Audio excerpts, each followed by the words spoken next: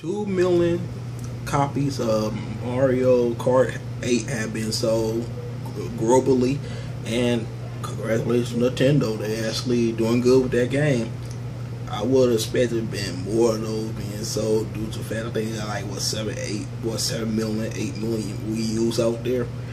It seems like a lot of people that own Wii U did not even buy this damn game, but it's still impressive. They're still doing their thing. I'm happy that the fact that more, they selling a lot of copies on this. Hopefully Super Smash Bros. Will do the same. Hopefully Bayonetta will do the same. Hopefully Zelda and the other exclusives actually do the same. This is good just to hear or read good Nintendo news, to be honest with you.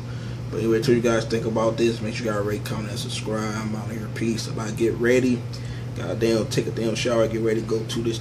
You see this damn Transformer 4 movie. Taking the siblings to go see it.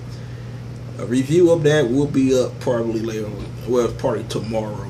Knowing me, I'm probably gonna do the video and pass the fuck out. 'Cause I gotta work tomorrow.